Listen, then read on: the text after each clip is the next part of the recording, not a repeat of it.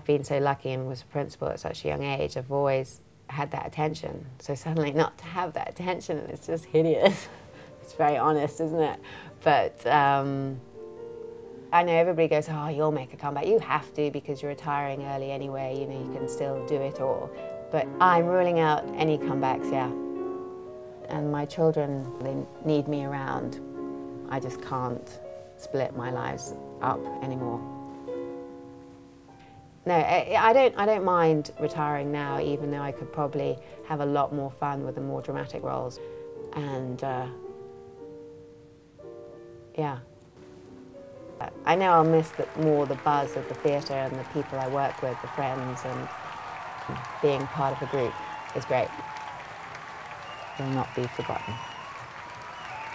Okay.